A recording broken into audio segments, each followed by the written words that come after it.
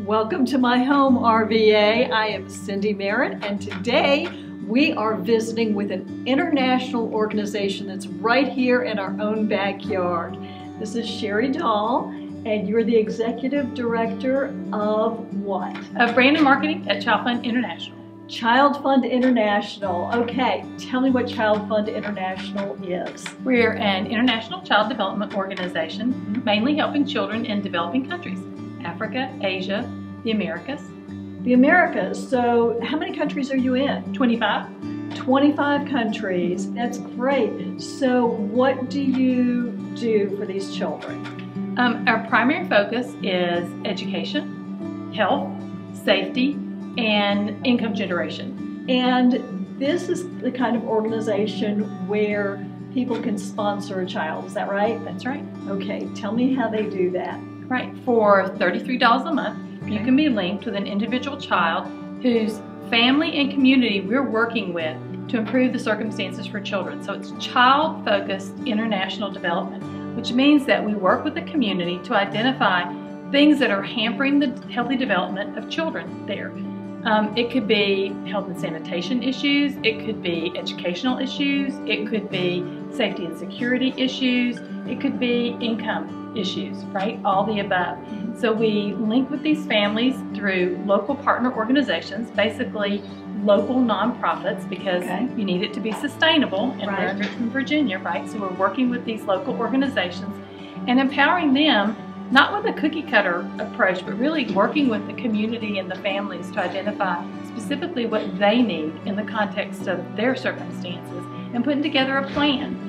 And then you're linked with an individual child. That child and family are not given the funds that you send in. Those are pooled with the funds from other generous sponsors. And they're delivered in the form of community improvements and programs for the children and families. Things that they've identified that they need. Okay, for instance, a school.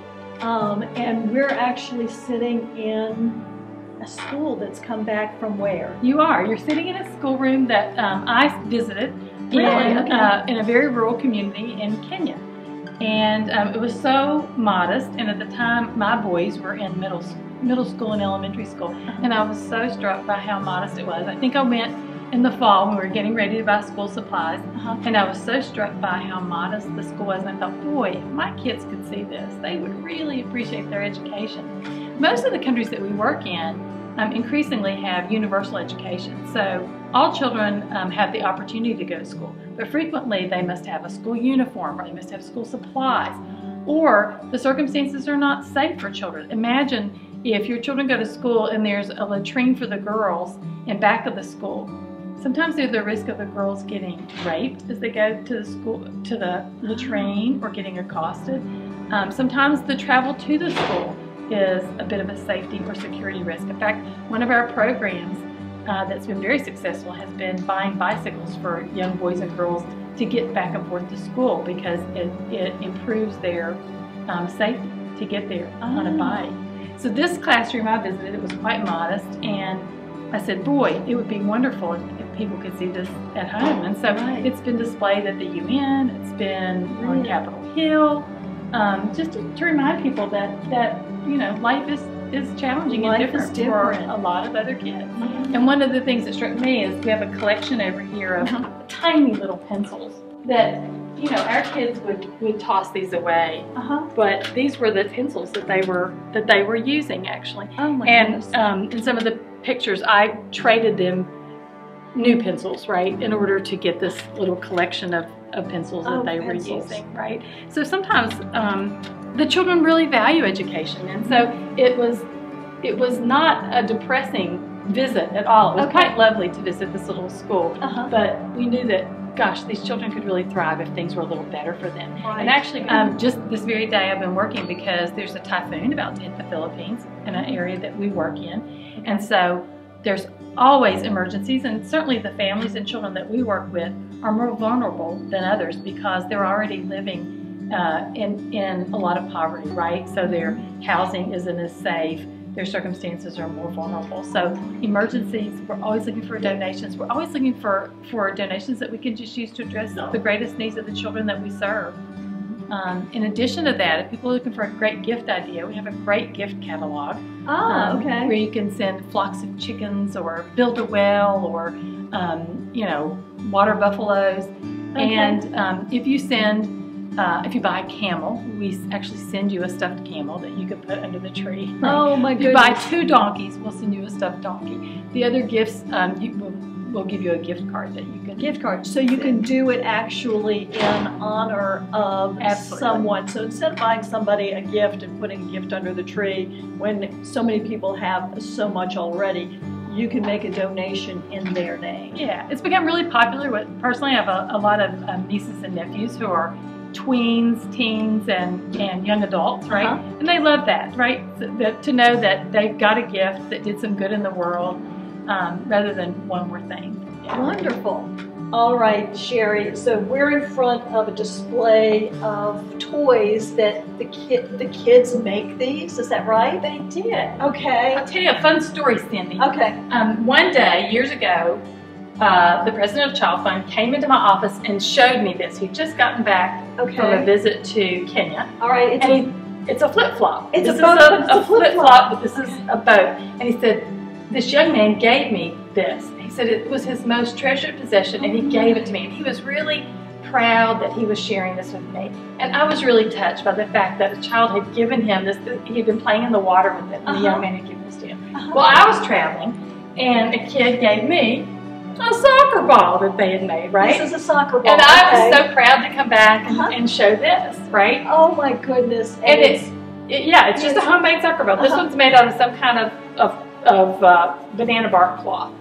Oh, so I was really intrigued, and we started showing our colleagues. So it became quite a competition around our office to see what kind of homemade toy you could collect. And we never took them from the children. We always traded them something that they wanted, right? Anyway, it really turned into a thing in our organization, right? And at one point, we shared it with National Geographic, and they featured it in the Geographica section of the magazine, right? The story of the little boy and his boat.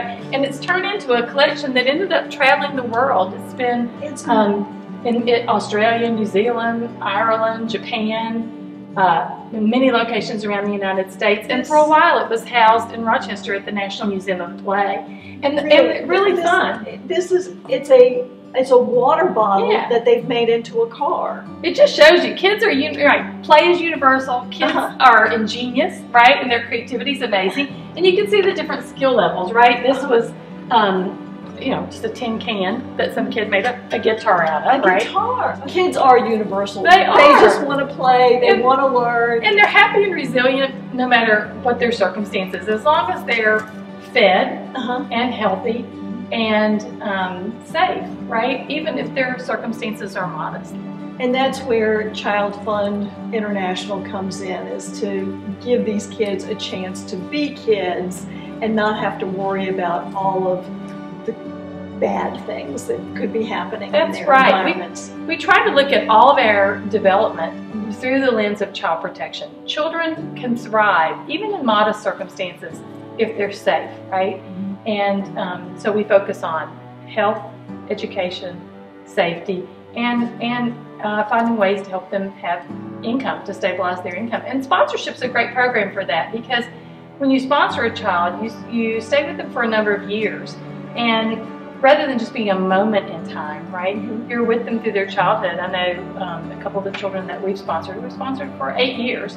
And we've watched the young man we sponsor in Archer's Post, we've watched him grow up really with my boys, and it's been a really enjoyable experience, right? That is so wonderful. All right, if you're out there and you're looking for a way to get involved, give back, even if it's a one-time donation, consider ChildFund International. They do really great work all over the world, 25 countries, including the United States. Come down, make yourself at home with them, make yourself at home with a child, and you'll be really glad you did.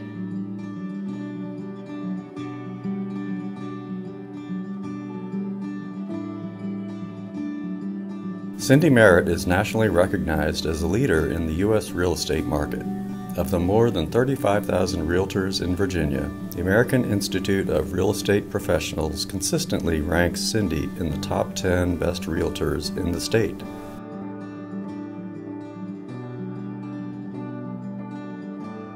Make Yourself at Home is sponsored in part by Paul Adams, branch manager and nationally recognized senior loan officer with Prime Lending, a Plains Capital company. With over 400 mortgage options available, Paul Adams and his team work hard to uncover the key to each client's mortgage success.